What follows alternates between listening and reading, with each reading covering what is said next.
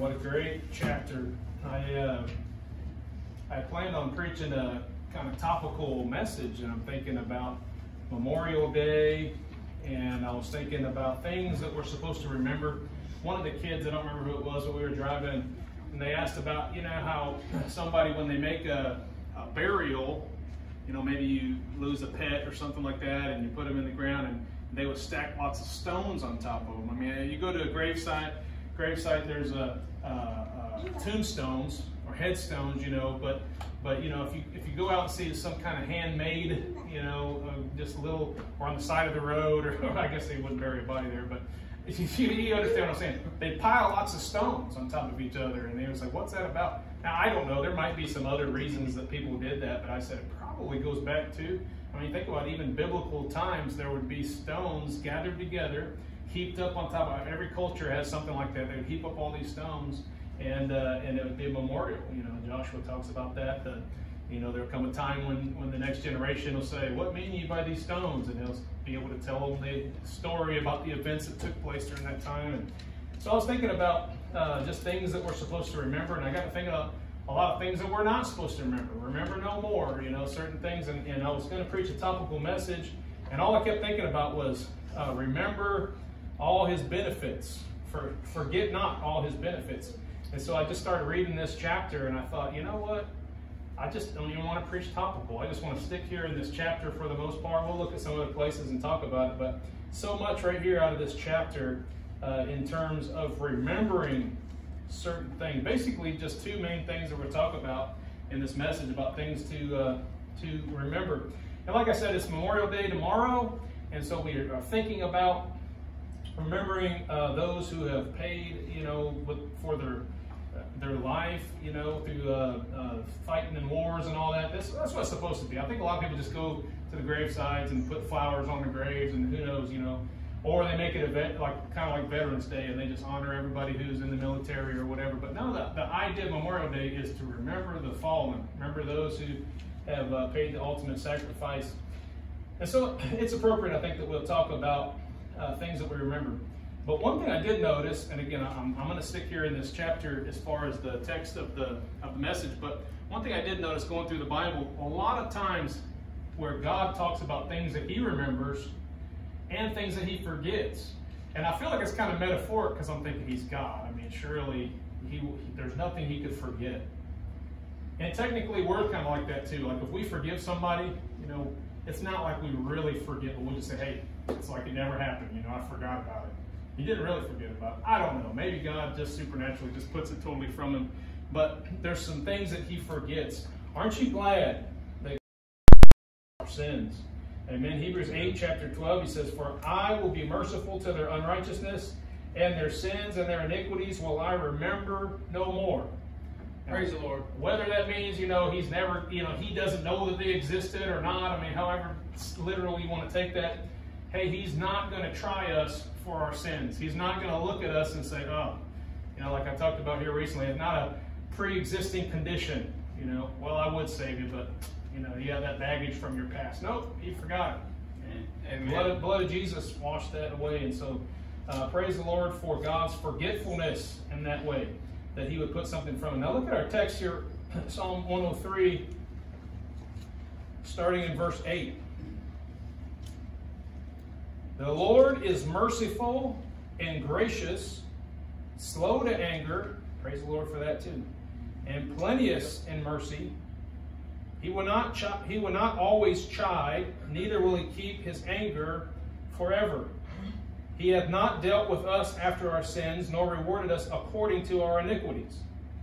For as the heaven is high above the earth, so great is his mercy toward them that fear him. As far as the east is from the west, so far hath he removed our transgressions from us. Isn't that a blessing? Now, if you believe in a flat earth, you might not understand as far as the east is from the west, but you've probably heard before that if you go east, right, you're constantly going east. There's no point where you... Now, if I'm going north, eventually I'm going south at some point. But if you're going, this is just the way I've heard it explained this way. I don't know if that's what was intended by the text there. But if you go east, you're always going east. If you go west, you're always going west. And so I like the fact that he said, as far as the east, like it's never going to join, you know, and it's just going to keep on going. And so so the Lord has forgotten our iniquities. Praise the Lord for that. Okay, but here's one thing that he remembers. Look at verse 14. One thing that he remembers. For he knoweth our frame. He remembereth that we are dust. He doesn't forget making man out of the dust of the ground. He knows that. He knows what we're made out of. He knows how weak we are. He knows when we mess up. You know, it's never a surprise to him. You know, sometimes he has to bestow his wrath upon certain things that we do. But the reason he's so merciful and so long-suffering, because he remembers that we are but dust. Remember Genesis chapter 3. Look at Genesis 3, verse 19. Sometimes people will quote this at a funeral when somebody passes away. They'll quote Genesis 3:19. It says, in the sweat of thy face shalt thou eat bread till thou return unto the ground. For out of it wast thou taken, for dust thou art, and unto dust shalt thou return. I recently preached a message, and I was inspired by the conversation Brother Justin and Brother Dan and I had out here. We were talking about that, and I don't remember why it came up, but he brought up Ecclesiastes. Go there if you will. Ecclesiastes chapter 3 and verse 21. And I've read this a lot of times and had some different thoughts about it, but I guess it never really hit me the way it did at this time. And so I started a series on Wednesday nights in Iola about animals in the Bible. And the very first message was kind of an introduction, and it was saying that basically we are animals, right? In our natural form, we're animals. And that's hard for me to even say, because I know God created us so much higher than the animals and gave us dominion over all the animals and all that. But if you read this whole chapter here, towards the beginning, he's talking about the wickedness of man. Look at verse 17, actually. Chapter 3, verse 17. I said in my heart, God shall judge the righteous and the wicked, for there is a time there for every purpose and for every work. I said in my heart concerning the estate of the sons of men, that God might manifest them, and that they might see that they themselves are beasts. For that which befalleth the sons of men befalleth beasts. Even one thing befalleth them, as the one dieth, so dieth the other. Yea, they have all one breath, so that the man hath no preeminence above the beast, for all is vanity. I mean, that's a negative way of looking at things. But you got to remember, Solomon here was kind of just depressed. He was in the flesh. He was thinking about things under the sun. He wasn't thinking about heavenly things. And so he was reminded that everything's going to die.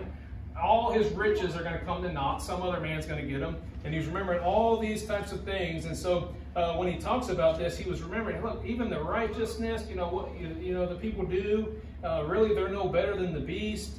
All goes to one place. All are of the dust, and all turn to dust again.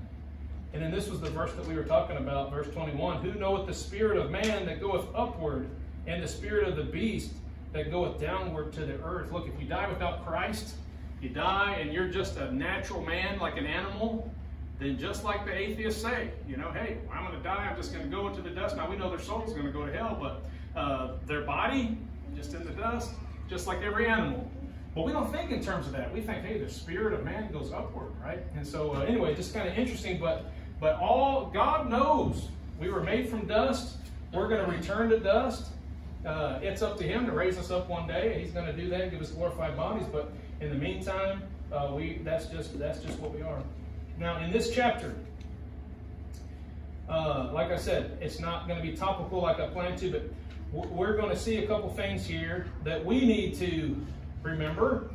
And I'll mention a couple things that we also need to forget here. Number one, look at verse 1 and 2. Back to Psalm 103. Psalm 103. What should we remember? Now again, let me just say, I don't see anything wrong with remembering fallen soldiers.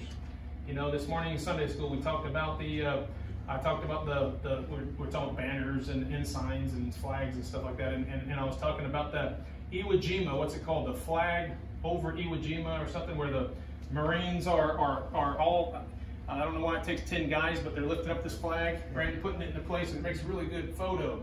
And they you know, in the 40s, I think it was, this photo was taken and it received some kind of award. 9 years later, they made a monument, the Marine Corps monument, and they made a statue out of it. And anyway, and so, you know, I look at those things. My dad was a Marine. We went to different places like that a lot. You know, we looked at memorials. You look at the graves of all soldiers that have died, and look, there's nothing wrong with that. I don't make light of that. I understand that. I'm thankful for soldiers that have fought, thankful for our freedom. Look, I'm thankful for doctors and nurses. I'm thankful for, you know, all these people. I'm thankful for what they contribute to society. I'm thankful for technology. Who's thankful for technology? I'm thankful for guys like Brother Steve that understand technology, because I sure don't, right? But God gives different gifts to different people, and I'm thankful for them. But listen to me. It's not the doctor that makes me healthy, you know? It's not the soldier. I remember singing this song in the choir at one of the churches I was at, and we had a choir, we sang it, it was great, man, everybody just loved it, moved people to tears, they're amening left and right, because we're singing this very patriotic song on a time like this. We were singing, it's always been the soldiers, and that was the name of the song. It's always been the soldiers who've given us our liberty, and it's a great song, everybody loved it, and I got to thinking, something isn't sitting right with me, so I looked at all the lyrics to the song. It never says one thing about God. But those soldiers couldn't do anything without God. Those soldiers, you know, thank you for giving your life, but you know, it would all be in vain if it's not done for God. If you save the world from death and they all die and go to hell, it would have been better if they would have just died and got it over with, right? Or something. You've got to put all of the glory on God. And this is what the world doesn't understand, but we have gotten to a point where even in our churches we exalt men to the place where it's almost sickening. Yeah. You know, let's have a day where we get in all law enforcement. Now look, I'm glad that you are thankful to these people and you want to give them something or whatever, but this is the house of God. I mean, look, we only have so many days a week that we can just meet together as God's people and say, thank you, God, for all you've given us, right? And so I don't want to waste that on humans. Here's what it says in verse 1 and 2. Bless the Lord, O my soul, and all that is within me. Bless his holy name. Bless the Lord, O my soul, and forget not all his benefits. Forget not all his benefits. Now, I don't know, I don't hope it's not disrespectful to talk about God like this, but when you sign up for a job, you know, sometimes the hourly wages that you make aren't all you're looking at. You're looking at the benefit package. What else do I get with this package deal, you know? Do I get health benefits? Do I get a 401k? Do I get this is the word benefit, right? There's some great benefits of being part of this organization or whatever. Well, God says, look, if you will fear me, and some things we'll talk about here in a minute, if you will honor me, you'll come to me, I am just going to pour out my blessings upon you. And everyone says, well, following the Lord is just so hard, man. You lose friends, and you know this goes wrong, and you don't get to do this, you don't get to follow your dreams. No, it's all worth it. Yeah. Every bit that you give to the Lord is worth it, and he's going to repay you way more than you could ever get on this earth. Okay, in the flesh, it's easy to focus on all the negatives around us. It's easy to focus on that time somebody did you wrong. That time, you know, where you went through this great sickness and you're like, why, God? I don't understand why I had to go through that. Or you lost a loved one or something like that. It's easy to think about all that's happened in our life. In fact, I know a guy, he was supposed to be at church today, but I know a guy who was in a special services. I can't remember which branch. And he was in special services, jumped out of planes, did all kinds of stuff, saw a lot of death. Saw a lot of friends die in Vietnam, stuff like that. And to this day, he has PTSD. and you know, it's caused him all kind of psychiatric problems. He's in and out of the psychiatrist and on different medication, and his constant smoking and stuff like that to you know, calm his nerves and all this kind of stuff. And look, I've never been through what he's been through, but he kind of lives, for whatever reason, kind of lives in this state of just woe is me. You know, he lives in this state. So then he finally got saved, came to the Lord. First time somebody from the church, this was many years ago, somebody from the church went and knocked on his door. He's like, "Get out of here. I've seen so much death. I've seen this and that. You know, you can't tell me there's a God." But somehow that guy got through to him, and he started thinking about it. And he ended up going to church, ended up getting saved. Praise the Lord. And so years later, he decided to go into the ministry. And he ended up, his wife left him or something, and things started going bad. He started losing support, obviously, and all that. So years, so he kind of fell away and just kind of, you know, lived a backslidden life. And then finally he came back to church and said, "Hey, I'm going to get back in this thing." And then it was like, well, now we're going to have to wait, because, you know, you kind of backslid quite a ways, and we want to make sure you're going to be back on track and you're going to be serving the Lord and all that before we get you out there in the ministry. So then then he began to live in this constant, like, you know, man, nobody likes me, nobody appreciates me, you know, everybody's just, Lord called me into the ministry, and now all the pastors are just acting like you got to be perfect going to the ministry. And I'm like, man, you can't live your life just in this constant thinking, people did me wrong. You don't know what I've been through, you know. And let me tell you something, if you ever are like that, I don't see very many in this room, I don't think anyone in this room is really like that, but if you're ever like that, here's what you don't get from people: sympathy. You just don't. All you get is, I don't want to be around that person. And then people just stop being around you. And so it's just going to get worse and worse. And we should care for one another for sure. But I'm just saying, when all you want to talk about is how bad your situation is, you know, you just don't get a whole lot of sympathy. We got to constantly remind ourselves about the benefits that God has promised us. And in order to do that, sometimes we got to look past and forget about all the struggles that are out there and all the hardships and all the pain. And you just don't know what I went through. You don't know what my upbringing was like. You don't know the pain that I have. You don't know the ailment that I have. We can't sit around and remember that. And another thing, we can't remember how things used to be. You know what I mean? I remember certain things, and if I start thinking about them and how great they were, it'll discourage me sometimes. Like, oh man, remember when things were so great? Does that remind you of any stories in the Bible? Look at Numbers chapter 11. You know, Lord's leading you out of Egypt, and he leads you into the wilderness, and you're thinking, I'm finally free. I'm not a slave any longer. And then you stop, and you're thinking, man, this wandering through the wilderness is pretty tough, and I'm kind of sick of eating manna all the time. Numbers chapter 11, verse 4. And the mixed multitude that was among them fell lusting. And the children of Israel also wept again and said, Who shall give us flesh to eat? We remember the fish which we did eat in Egypt freely, the cucumbers and the melons and the leeks and the onions and the garlic.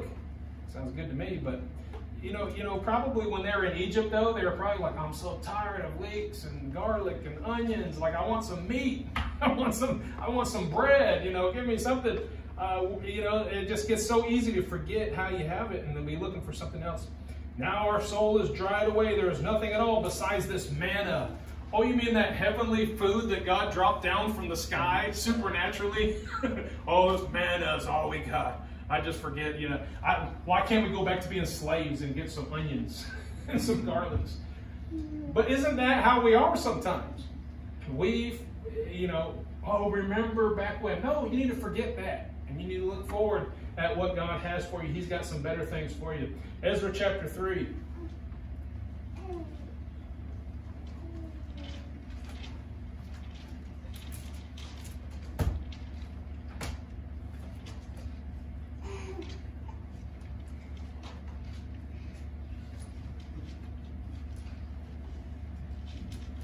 Ezra chapter 3, remember they're back into the land. Now they've been in captivity for 70 years in Babylon, and now they're going back into the land. And they built the foundation of the new temple, All right, the old temple had been destroyed. And it says in Ezra 3:12, but many of the priests and the Levites and the chief of the fathers, who were ancient men that had seen the first house, when the foundation of this house was laid before their eyes, wept with a loud voice. Now it says some of them shouted for joy, but when I read that, I can't help but think that in the context, what's happening is those who, they remember 70 years ago when they saw that great temple. And now the temple's been destroyed, and all they have is this foundation, and it's nothing like the old temple was. And they're weeping, right? They're so sad to see that others are happy because, hey, we're back in the land, we're building a temple, and they're ready to go. That's mostly the younger people, but the older people. And look, in the ministry, it's like that. We constantly hear, and I'm not down in them, I understand how they get to that point, but we constantly hear, well, I remember when this place used to run 100. I remember whenever the Sunday school classes were just packed and overflowing. I remember when we used to fill the bus routes, we'd have to go out and get another batch of kids to bring them in for this different ministry. And I'm like, man, why are you so negative? Now, they're not saying that they're not happy for what's going on, but they just want to live in the past. And look, there's some things we need to just forget about. Hey, that's not us now. This is where we are. We want to look forward to the benefits that God has for us, the benefits that He's going to bestow upon us. We should forget about those things and look at these. Back to our text here, Psalm 103. The text here tells us some things that we need to remember instead.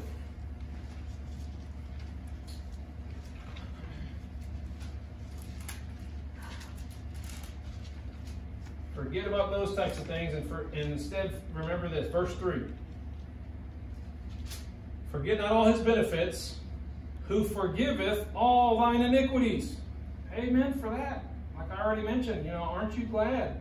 He remembers them no more. I heard a guy say one time, maybe a lot of preachers have used this kind of preacher joke or something, I don't know, but they talk about, you reap what you sow. You're sowing good things, you'll reap good things. Sow bad things, reap bad things. And he said, man, I praise the Lord for crop failure.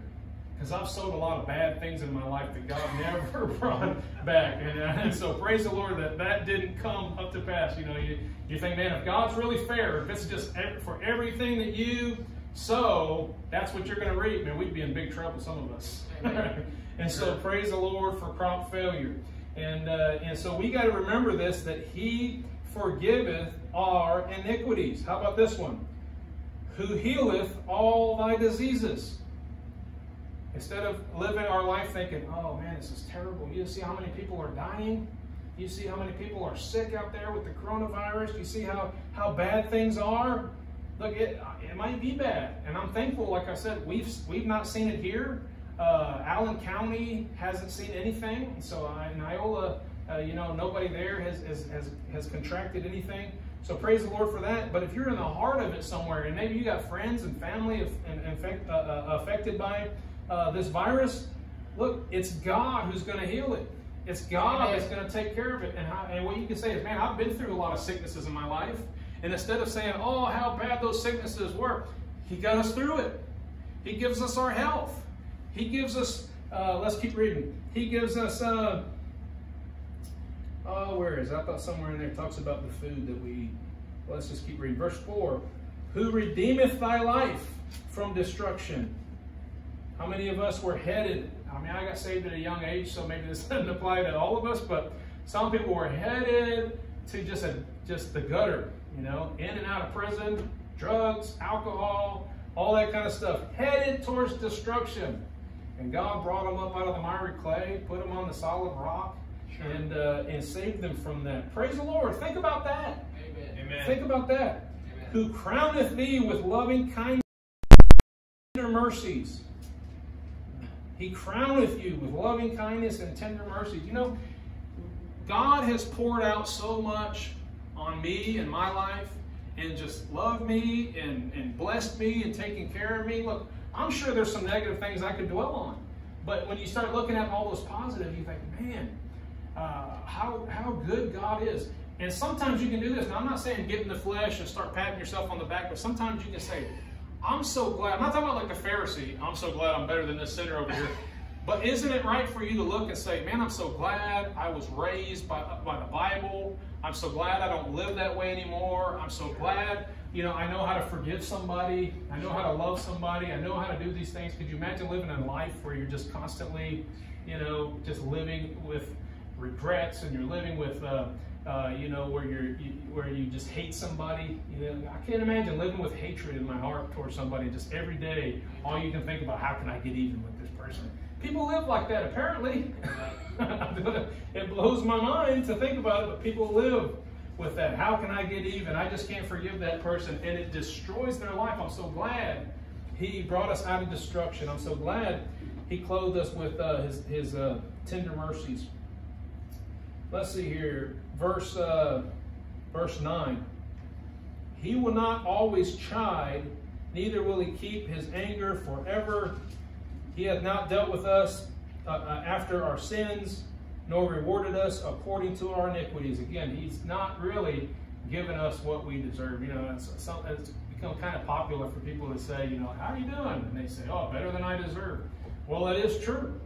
We're all doing better than what we deserve, no doubt about it. So we need to remember these things. We need to remember, you know, I mentioned food. I think that's verse 5 I was looking for. It says, who satisfied the mouth with good things, so that thy youth is renewed like the eagles. You know, he just has given us so much. Amen. Now, if anybody, I don't think anybody here is thinking this way, but if you preach this kind of message and someone's thinking, well, that's easy for you to say, but you don't know what I've been. See, that's the problem. You're remembering the wrong things. You need to forget about those things, and you need to think on good things. All right, let's see here. Ephesians chapter 5.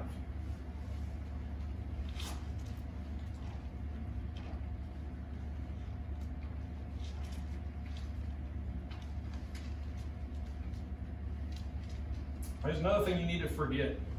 If you were saved out of that type of a lifestyle, a very sinful lifestyle, obviously we all have sins in our past and things that we wish we could just erase from the record.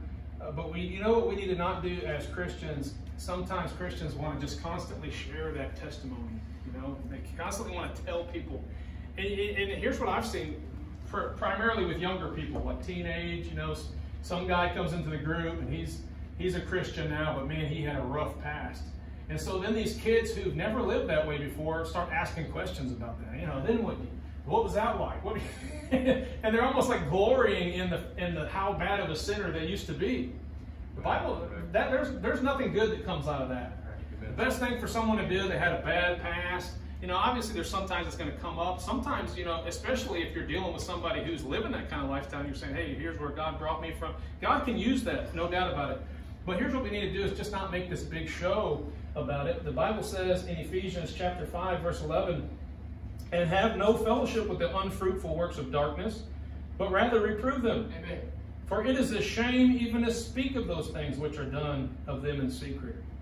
You know, it's best just to not even talk about them. You know, one of the worst things I could have done, whenever they had that shooting at a sodomite nightclub, whatever, and they had that shooting, and I started looking at it, because some people were like actually making these people like heroes or something, and I started looking like, well, maybe it's not as bad as I think it is, but I think it's pretty disgusting. And I started looking at some of the things that goes on, and I just read like 2 paragraphs and said, I don't even want to know. I mean, that's way beyond what I mean, it's just disgusting, you know. God knew what he was doing, send that guy in there. He's probably reprobate himself. Right? He went in there and shot everybody up. He knew what he was doing.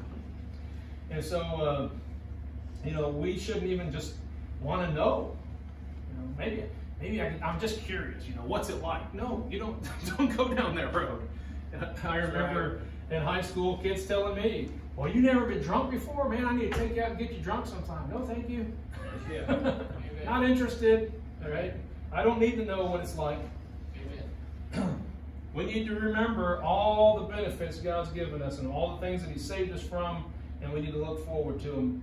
Number 2, look at verse 17 in our text.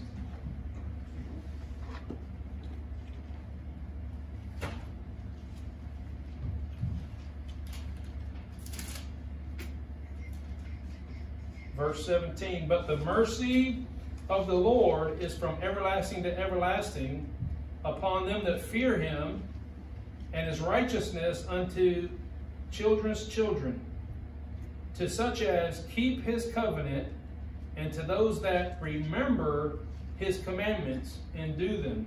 Next thing we need to do is remember God's commandments.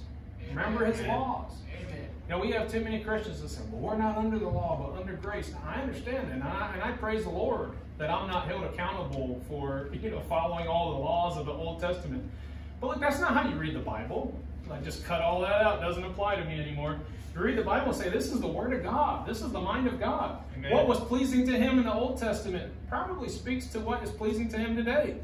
What he punished in the Old Testament, probably what he wants to pour his wrath out today. And so we read the Bible and not just forget that those things are in there. This is something we need to remember. I like how David said, let's see. I'm not sure where it was that he said that. Let's go to, I think it's Psalm 119. Yeah, that's it. Psalm 119. I'm sure you're familiar with this, but every verse in Psalm 119, every single verse says something about God's Word. It's such a blessing. It's either the law or the testimonies or the precepts or the statutes or the commandments or the judgments or ordinances, but they're all talking about God's Word. Psalm 119, verses 9 through 16. Wherewithal shall a young man cleanse his way? By taking heed thereunto according to thy word. With my whole heart have I sought thee. O let me not wander from thy commandments. Thy word have I hid in mine heart, that I might not sin against thee. Blessed art thou, O Lord, teach me thy statutes. With my lips have I declared all thy judgments of thy mouth. I have rejoiced in the way of thy testimonies, as much as in all riches. I will meditate in thy precepts, and have respect unto thy ways. I will delight myself in thy statutes. I will not forget thy word. David loved God's word. He loved the law. And I find it interesting because I think about all the sins he fell into and all the bad things he did. I don't know when he wrote this exactly, but I think about that a lot. And there are other Psalms where he says, God, judge me and know my heart. And he's asking God to judge him, and he's demanding that, hey, he's innocent. He hasn't done anything wrong. Other times he's saying, hey, I really messed up. God, will you forgive me? But, in those times where he's just talking about, hey, I want to know your word, and I want to do right, and I want to have a clean heart. And it's like, I think he forgot his past, which is a good thing. And hey, we need to be humble about it and realize what God brought us from. But he didn't live with that. Oh man, I can never do anything for God because I messed up my life so bad. No, he said, now I want to know. Now I want to read God's word. Now I want to get right the things that I did wrong before.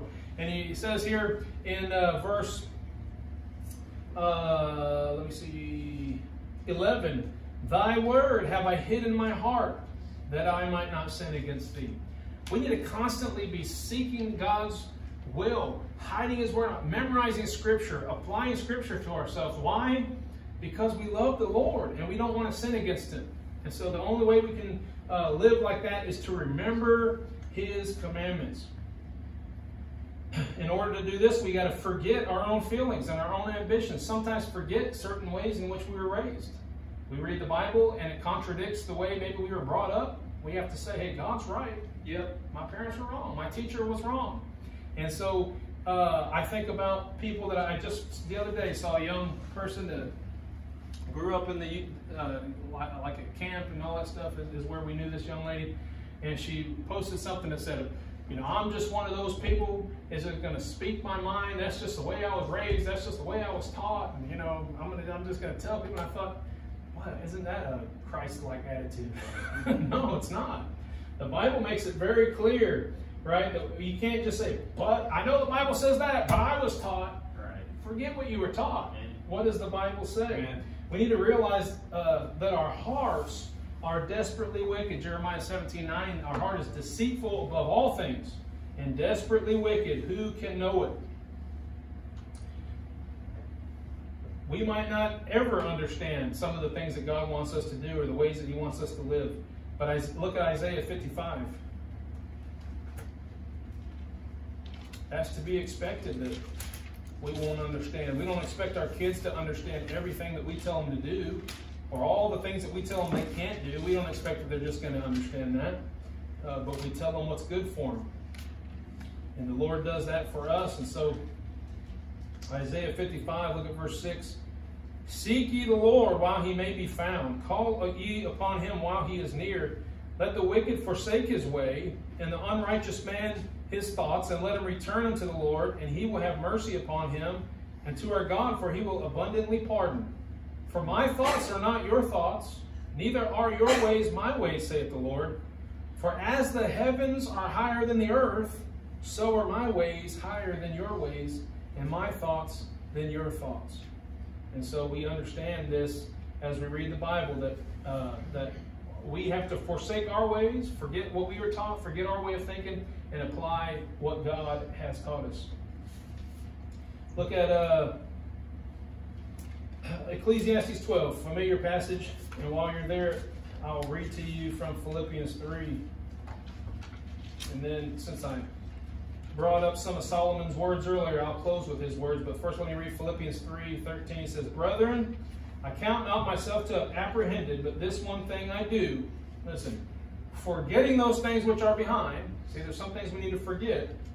And reaching forth unto those things which are before, I press toward the mark for the prize of the high calling of God in Christ Jesus. Amen. Ecclesiastes chapter 12. Here was this guy that was